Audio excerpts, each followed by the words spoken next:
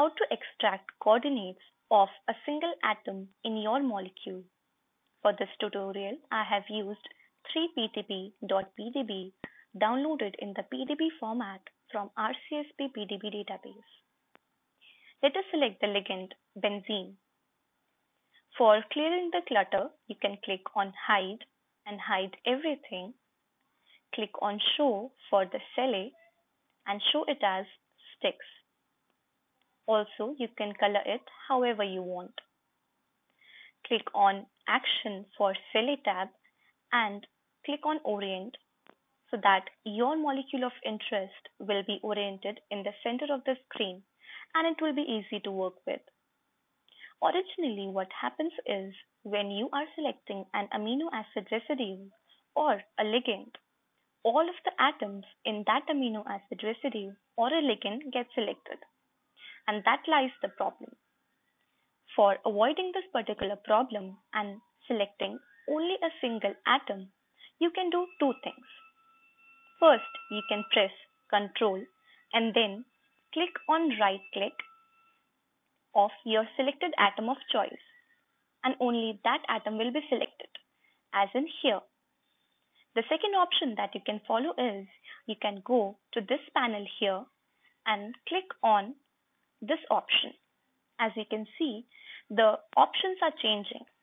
Now we have to go to Atoms option because we want to select only a single atom. So for selecting a single atom, I have clicked this. And only single atom can be selected. You can select any atom of your choice. It can be 1, 2 or multiple. I'm going to select this atom. For our easy reference, we can go to the L tab and we can label the atom name. So this is the C2 atom. The next step that you have to do is select the C2 atom and go to the command line area of Pymol.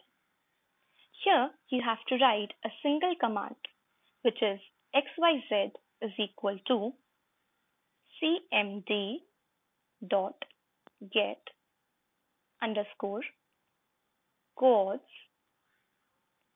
and then in single quotes you have to write this particular cell name, which is SELE.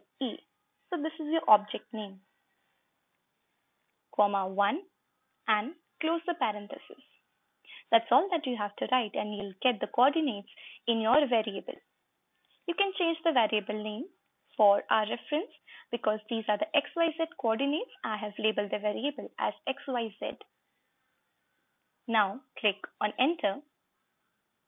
As you can see, XYZ stores the coordinate of our C2 atom. For viewing the coordinate, you can click on Print XYZ. And that's it. There you have the coordinate of your atom. I am attaching the description of other methods that you can use to get your coordinate, and you can use them accordingly.